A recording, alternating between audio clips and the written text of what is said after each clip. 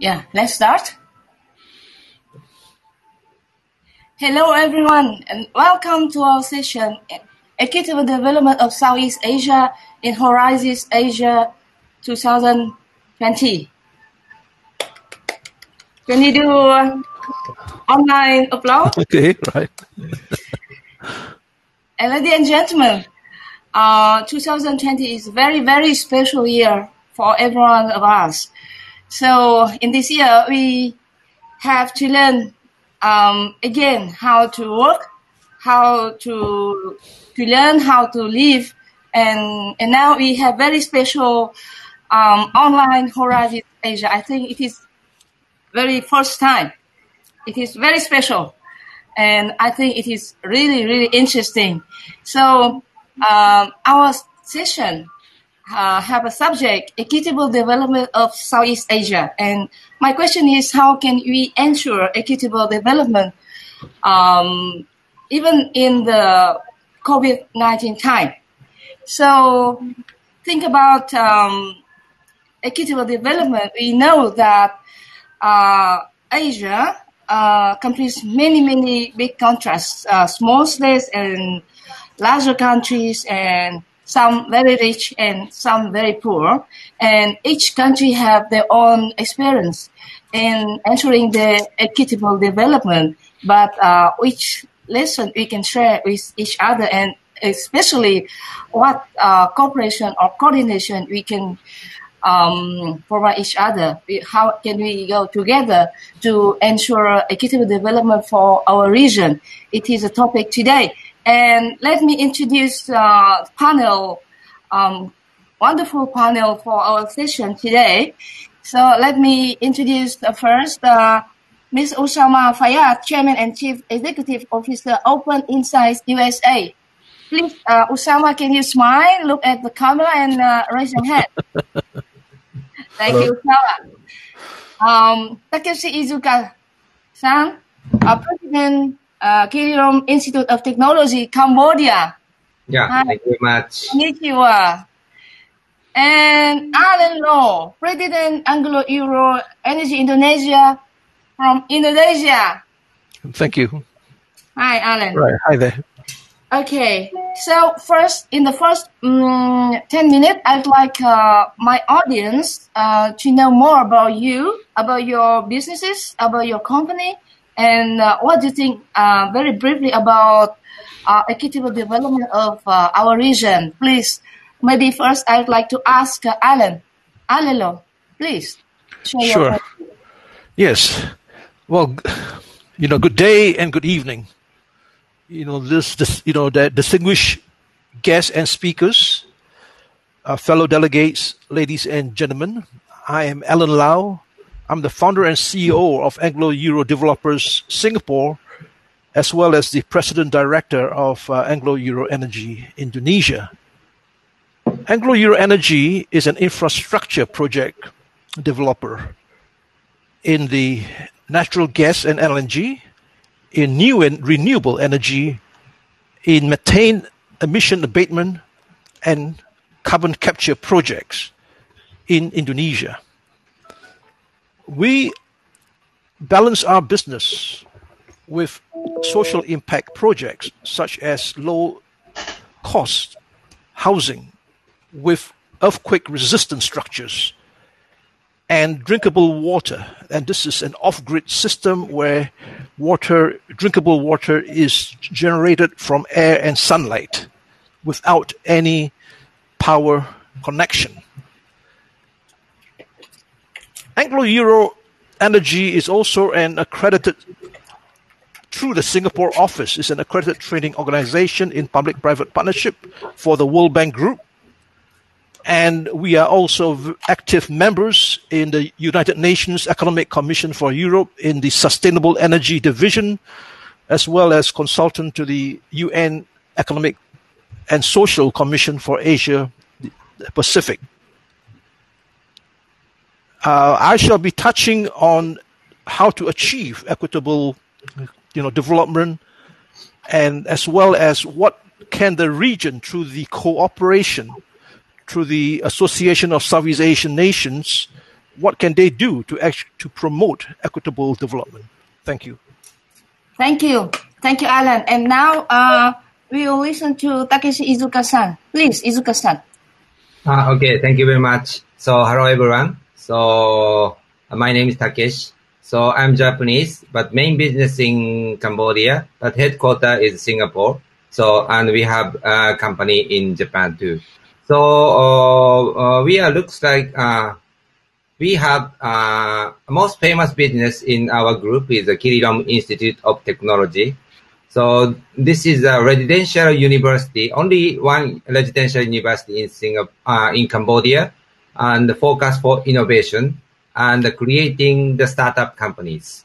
So we offer free accommodation and free food and free school fee. So that means all free. So we invite genius Cambodian to our school, and we train the students, over 3,000 internship to create company, organized company. So this is called our business model, headquarter business model, maybe startup studio. It's like a startup industry. So what we are doing is to create startup ecosystem in Cambodia across region.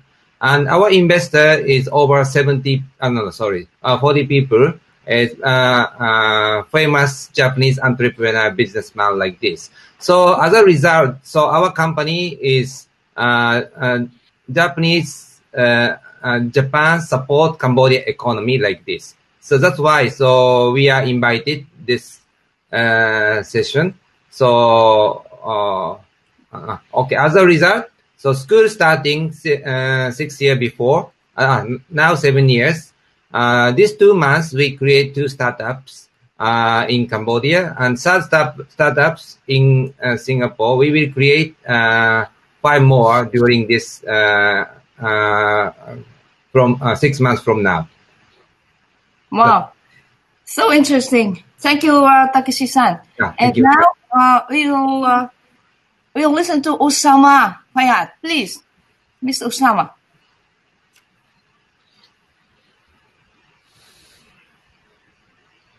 Usama, your microphone. Thank you. I'm sorry. Thank you. Yeah, thank you, Loan. My name is Usama Fayyad, chairman and founder of Open Insights. My career has been mostly in data science and machine learning, although I have worked on many accelerators for startups in many parts of the world, including the Middle East, including India and Southeast Asia, a little bit in Australia. I do invest in a lot of companies, especially technology companies. The company Open Insights was founded in 2008 after I left Yahoo, where I was the first chief data officer at Yahoo, and actually worldwide, that was the first time we created the title. I also took time off from Open Insights between 2013 and 2016 to be the global chief data officer at Barclays Bank in London. In the meantime, what I want to go back to is the kind of work we do and how does this relate to equitable growth in the region, especially in Southeast Asia.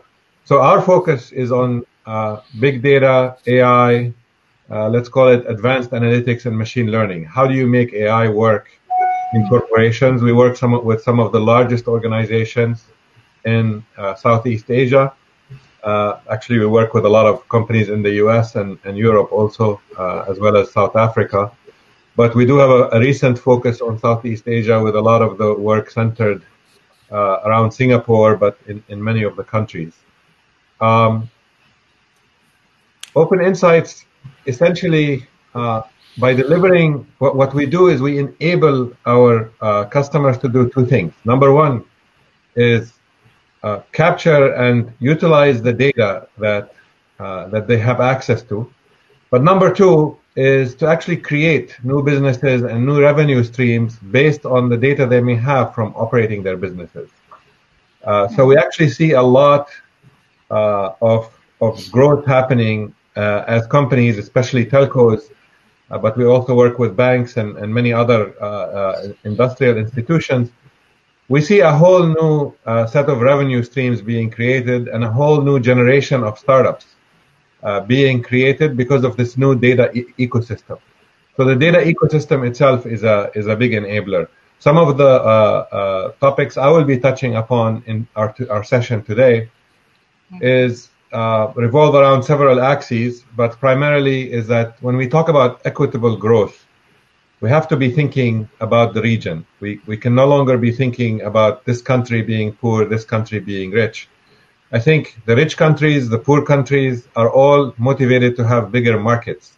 And by thinking regionally and by creating regional markets with a lot less friction in between the countries and more uniform laws and regulation, we can effectively actually bring equitable growth to everybody. In fact, my belief is we bring growth to all rich countries as well as not so rich countries. And one of the areas I would like to also focus on, and then I'll hand it back to you, Loan, among other topics, is really I want to think about, I want the countries in the Southeast Asia region to think very hard about many problems that have very strong demand actually globally, but of course regionally, and have very little supply, right? Examples of these include data science, include AI, include cybersecurity, include IoT. Those areas are huge areas for growth because the demand far exceeds the supply, which means you can actually be supplying talent that is highly paid, creating businesses that are very highly compensated with reasonable margins, and allowing the weaker countries, weaker economies to actually compete with the giant economies out there. And that's one area that seems to be ignored. And I believe regional thinking is one of the big enablers to allow all countries in the region, small and big, to kind of grow in that direction. Yeah. Thank you, Usama, for your very inspirational speech. And I agree with you. And I think that it is wonderful that we have a beautiful bouquet of experience, knowledge, and businesses here in our panel. And maybe we will have addressed first at the question: what are your opinions on the comparison in the stage of equitable development of different countries? Or maybe you will think about the experience from your own country, which inequality we need to address first. Maybe Alan, could you share your experience first? Yes, from my experience, there needs to be 4 fundamentals in working towards the process of equitable development. Equitable development to me means inclusive development, leaving no one behind. The objective of equitable development is inclusive growth and the promotion and to enhance inclusive prosperity. Now, these 4 fundamentals can be applied in any country, regardless of their stages of development, their income level, their economic wealth, as well as their level of infrastructure. These fundamentals, first, is building community resilience. And I will mention this also with relevant relating to the present, the pandemic. Community resilience in the event of disaster, be it natural or man-made, the collective effort of the community have proven time and time again to be a cohesive force to mitigate against the impact of the disaster. And also it has shown through actual experience that the community resilience have also aided in the process of post-disaster recovery. This is a very basic foundation that must have the focus and the implementation of the governments in Southeast Asia, and also this is applied worldwide. Second is self-sufficiency. In this pandemic, we have seen the importance of food security, and in the urban states, the sustainability of the supply chain. Self-sufficiency goes beyond this. It also applies to monetary, fiscal, and trade policy, such as the optimal utilization of natural resources, especially in the energy sector, the lessening of dependence on imports, the mitigation of your currency risks to ensure your financial resilience of the country. As we all are aware that in times of trade and geopolitical strife, currency is often used as a tool for manipulation. Thirdly, there must be a well-structured system of your distribution system, from the flow of funds, of services, of systems, of aids from the federal to the provincial, and from the provincial to the villages, to the district, and then to the villages and to the household. This whole connectivity and accessibility is important in normal times, and it can be a challenge in countries where there are, archipelagos such as Indonesia and a lot of the Southeast Asian countries. And in times of crisis, this base is very important to be able to distribute help, aid, services especially to the remote areas. And finally, the importance of having a funding mechanism whereby communities are involved in long-term commercial activities as well as infrastructure projects. This will then there is a commitment of funds on a long-term basis to act as a social capital to implement community-based projects at the grassroots level, instead of just depending on government subsidies. So these are the four factors, regardless of at any stage of economic, development of the member states. Thank you. Thank you. Thank you, thank you, Alan Law, for your sharing. And especially you mentioned four factors. I think very, very important. We have to think when we think about ensuring equitable development in the region. And when you mentioned disasters, I think many of us from our audience also can relate on situation in our own country. Like in Vietnam, we also suffer from typhoon. Every year it's happened, and it bring a lot of trouble for our rural area. And also, I would like to hear from Takeshi Izuka. Could you share your point of view? Do you agree with Alan Law, or can you add something from Japanese view and also from Cambodian view? Because you have both experience and knowledge, Takeshi-san. And could I mention that we have lots of people now follow our session, and everyone can who have opinion or question or comment, please raise your hand, or please give your comment into our session. Please, Takeshi-san. Okay. Thank you very much. So Cambodia is a very important country for Japan, because these two countries is a very close relationship. So when around World War II and Cambodia Civil War, so now So both countries support each other. This is one of the history. So and my grandfather died in World War II in ASEAN. So that maybe affect my life.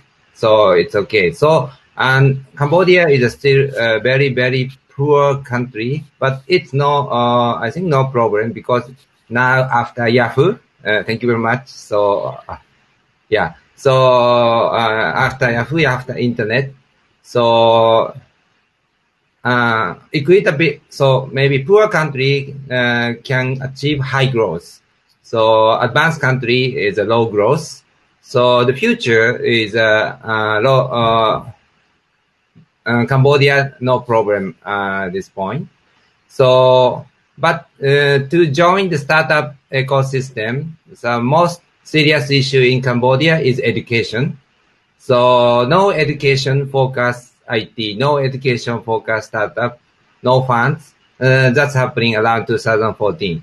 So, so big data, IoT, cybersecurity. So Usama mentioned is all our school teach to Cambodia. So, but a little bit worry is our school teach cybersecurity to Cambodian government. I worry this is good or not good. But so we are Cambodian school, we have to teach cybersecurity. So because we are Cambodian school. So and so for startup, so Cambodia is a blue. Cambodia have to be think blue ocean strategy. So to focus startup, Cambodia is no handicap. So many opportunity. So, and our school will be a role model for another institute in Cambodia. So I think many schools will catch up us. So Cambodia, about this is no problem. So what I want to say is a serious issue is sanction. But sanction is, for example, Europe do sanction to Cambodia government. And U.S. Some senator offer sanction to Cambodia, and Singapore officer says Cambodia should be go out from ASEAN, right? So, but if serious sanction coming, so Cambodia have to move to the more close to the non-west side. So I understand. So thinking of European, American, Singaporean, but please be more consider. So how Cambodian young future leader be a free economic side.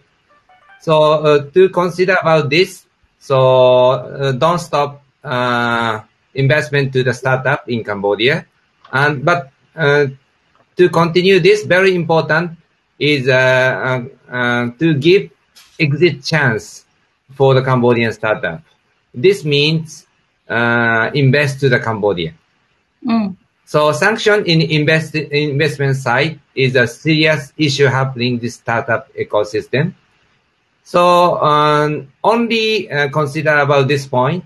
So equitable development is so will be solved problem. So, but I understand. So money laundering, everything. So, but we have to innovate new way of sanction or a new way of controlling. I'm not sure. I cannot say so much. But anyway, need innovation for sanction. So this is my learning. Okay, thank you very much for your point of view. And you said that investing in Cambodia and also giving chance for Cambodian people to start up, it is a really good thing to care about equitable development in the region. Thank you for your point of view. And I think somehow Usama Fayyad will share this point of view, but maybe you will give us your insight about which inequality we address first, vulnerable people or the inequality in the cyber space. I mean, like like the like the COVID virus, I think the things like cyberspace, IoT, and all these new areas they make no difference. They are weak across the board in almost all the countries in the region. So they're great opportunities. I would agree very much with Takeshi-san that the idea of pushing startups and creating a new ecosystem and economy through startups is one of the big factors that will work both for the advanced economies as well as the poorer economies.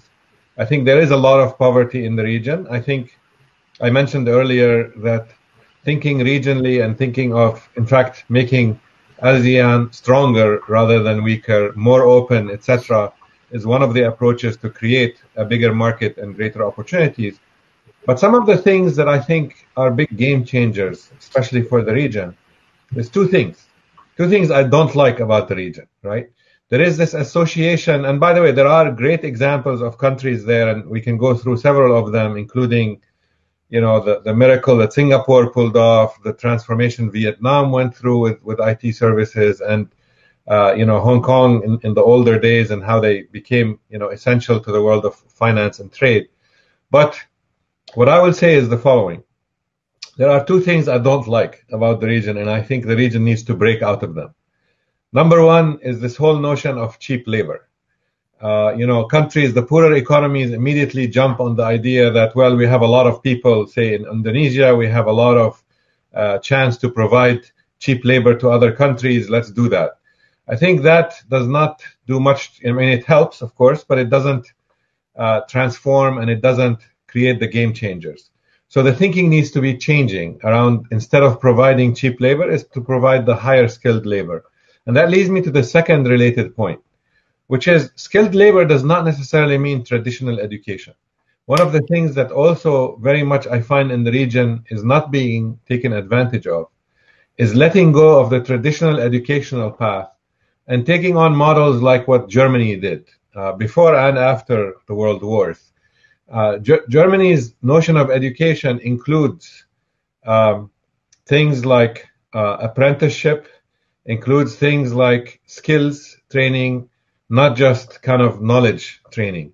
And I think that can be extremely transformational, especially in the new world. As you take a lot of these, you may think of IT and cybersecurity and all these data science even requiring kind of deep knowledge and lots of studying and engineering. It's not quite true. Actually, to operate these technologies, you just need to have the right skills, the right apprenticeship, the right art of practicing these new techniques and applying them. And I think that could be the game changer for the region, because it actually creates the equitable growth. And the good news is it creates it both for the poorer economies as well as the richer economies. And I'm a big believer that it has to be a win-win for both. Like, you cannot focus on one country and say, I want to make this country stronger. I actually think you need to create models that make everybody stronger. And that's how everybody kind of rises much, much faster, because everybody then is motivated to make it work. Yeah, thank you. One comment from Maria Victoria Genuno, a business development head of GIOI, to Alan.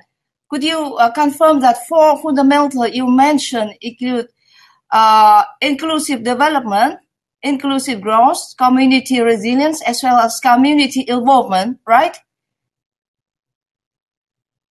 Right? I think you are. Mm-hmm. Okay, and many people raise hand, and maybe I will give a chance for our audience to speak out and give question or comment. Okay, I see here, and you can see here many people join us and raise their hand. Mr. Dr. Parak, right? Oh. I don't know if they can speak. I think they can only type questions. No? I see the hand, so I think it's really good chance to listen to them.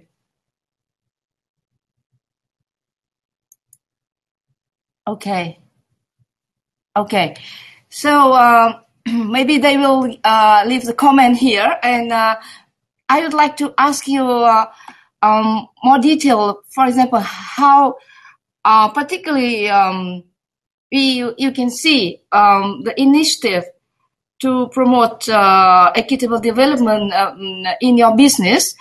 For example, Alan, you said about providing clean water and some minimum amenity in rural area, right? Alan, can you share very briefly about your experience? Yeah, please. Please turn on your microphone.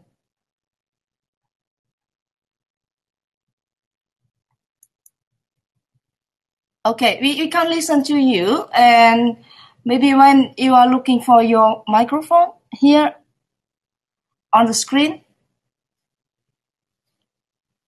No, we can't listen to you. And can you turn on your micro?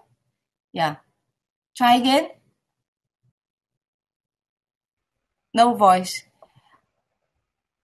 Okay. Okay. I'm sorry, Alan. We can't hear you.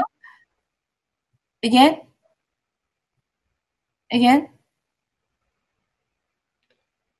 No. Now you turn it off, and please turn it on. Perhaps, Alan, perhaps you can exit and rejoin the session. Maybe that's the problem. Okay. Alan, I'm sorry. Maybe you type your comment because I can't listen now. But yeah, maybe Takeshi-san, can you prepare for sharing your startup businesses you raise you help in Cambodia? What is the most interesting startup idea you already helped? So we have 20 virtual company inside school, or inside school organized company. So, but our idea is from many area. So we will increase this is 30 or 40 during this 1 year. So this is half kind of education. So we can easily start any kind of business. So first business we can spin out is a matching business of home fixing support.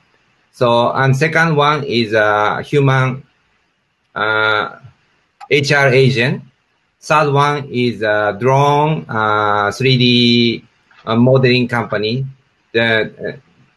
So anyway, so our area is so very broad, and for one issue is if we cannot do the business, need many money. For example, robot arm is very expensive, and automated the warehouse is very expensive. This kind of company cannot start. But if not so much investment, we can start. So okay, so yeah, it is very interesting. Okay, I think that there are many initiatives can be taken to promote equitable development. And my question is, which role will be the most important? It is private or public sectors or governments? And what do you think? Which stakeholder have to take a role first and the most important role?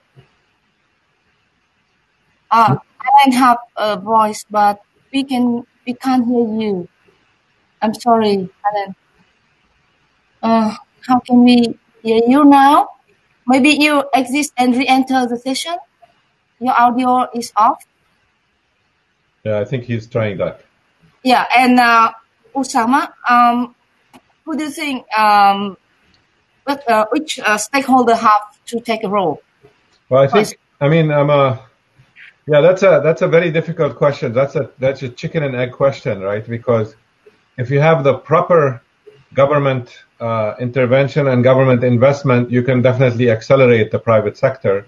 At the same time, without any private sector kind of starting, it's hard for the governments to justify.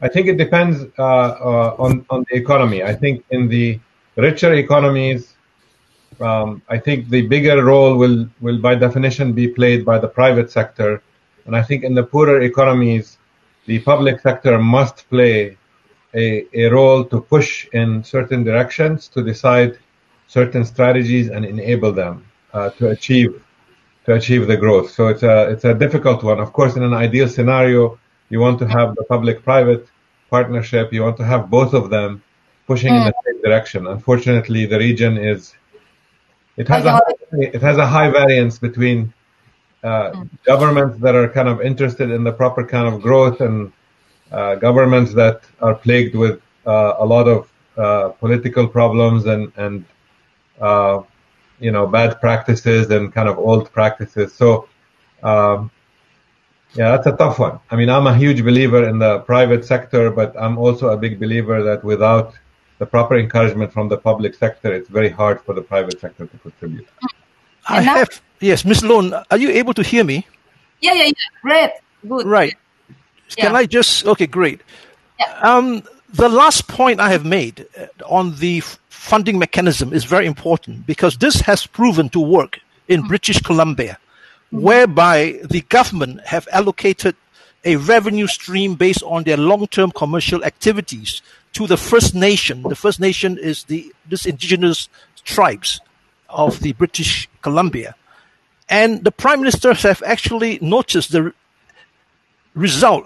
Within 2 years, they have actually find that such a program whereby the community is involved in a long-term revenue stream where funds are committed, that it allows for the social capital to flow down to the level where the community can partake in their project. So it supports a sustainable level of projects. So this is what I mean, because you have trillions of dollars invested in infrastructure throughout the world, globally, every year, and yet the level of poverty has increased. There is no benefits that have flown down to the community. So this whole approach has to be assessed. So the private sector alone, we, even for us, when we do our projects, we are limited in terms of the cash flow with funds. We are limited in our efforts, but yet we start. But the key thing is to look at this funding mechanism, and this is going to be initiated by the political will of the government. This is point number one. At the bottom-up approach, the way to work towards achieving equitable development, you can have a combination such as blended finance, because now funds are fairly cheap. You don't have to go for a long-term public-private partnership approach whereby the government have to provide a grantee. And most government now, they don't want to take the risk for a long-term risk, because what's going to happen? I mean, who knows? Because you see there's a second round of the, this pandemic. So a true blended finance, for example, what I am recommending, and this is something I work out myself, is to look at budgets, even though there are stress under today's environment. Yeah. All right. From this budget, you leverage it by private investment, by philanthropic funds, by private investors. And that will allow you to accelerate true blended finance to achieve the goal and to undertake community projects for equitable development. So you have the top-down approach, and you also have the bottom-up approach. Yeah, I got your point. And my question is nowadays, how can we rethink about equitable development in the time of COVID? What impact will recovery from COVID have on equitable development? Maybe everyone have your own observation. Who is ready to share? Alan? Right. in terms of COVID, like I've mentioned, if the four fundamentals are there, then you build up the resilience, financial resilience, you build up community resilience to be able to handle the COVID, and at the same time start the process for the post-COVID the recovery.